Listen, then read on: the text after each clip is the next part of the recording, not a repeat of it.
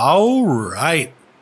Now we're doing FreeCodeCamp, responsive web design, learn CSS variables by building a city skyline. Step 70. All right.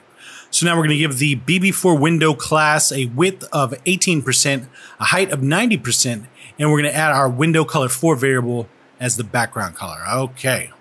So let's make the selector first. Dot BB4, whoops, 4 hyphen window, whoops, window, like that. And then the curly braces. And so we'll start off with width.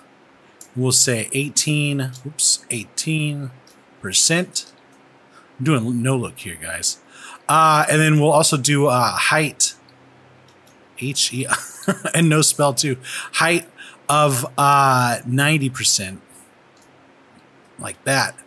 And then we'll say window color 4 is the variable.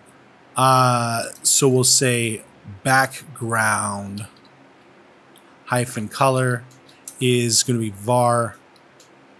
Then we'll say hyphen hyphen window hyphen color 4. All right.